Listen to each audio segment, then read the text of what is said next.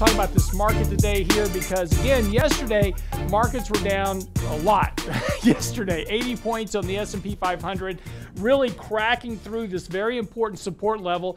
This is really the first time that we've had a serious break below the 200-day moving average. We've done it before back in 15, 16, but the environment was a little bit different then as we were coming in, of course, with Brexit, those type of issues. Central banks came in rushing to the rescue that helped bail out the markets in 2015, 2016, which should have likely been a much deeper correction.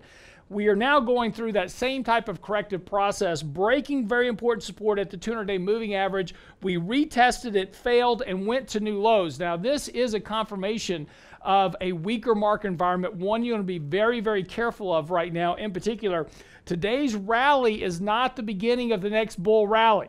This is going to be a sellable rally. We were down 80 points yesterday on heavy volume. We rallied today up about 49, 50 points on the S&P right here at the close, but not even enough to retrace basically half of yesterday's loss from peak to trough. So again, be very careful here. This is an opportunity to begin raising some cash. Today, we started lifting some positions out of the portfolio, very little, and as this market keeps rallying back towards this 2750 level, 2750 is going to be key here.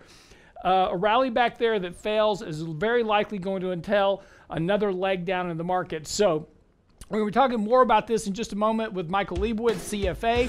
We're also going to be talking tonight with Richard Rosso and John Camarianos about risk, volatility, and how that measures up in your portfolio, and why you should navigate that much more carefully and what it means. That's all coming up today on Lance Roberts Show right here at realinvestmentadvice.com. Don't go away.